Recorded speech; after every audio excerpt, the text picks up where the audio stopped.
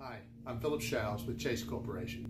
I'm here in our Lenoir, North Carolina facility, and I would like to give you a brief overview of our slitting process, and at the same time maybe answer some of your most frequently asked questions.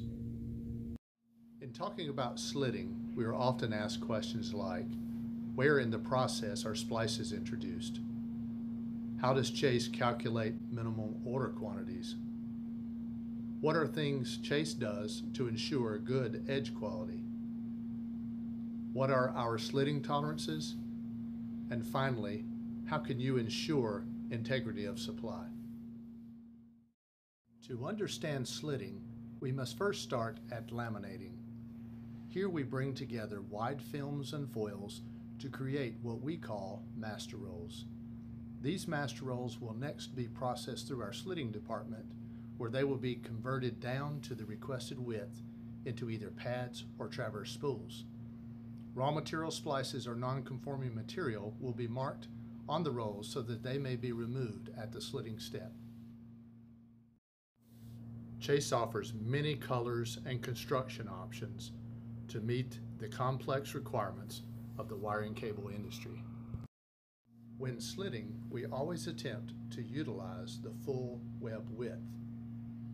Minimum order quantities, or MOQs, is a weight calculation based on the number of cuts multiplied by the length of each pad or spool so as to maximize the use of our master rolls. Splicing rolls together or removing non-conforming material happens here on the roll just prior to entering the blades.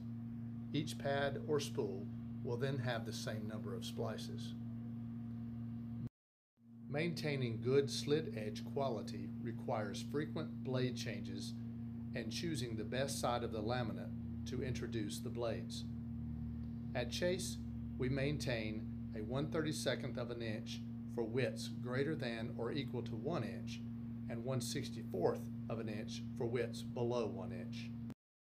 We maintain numerous types of slitters at several facilities, which provides redundancy and therefore ensures integrity of supply for our customers. Here at Chase, we pride ourselves in being able to meet the demanding needs of the wiring cable industry, and we look forward to meeting your next slitting challenge.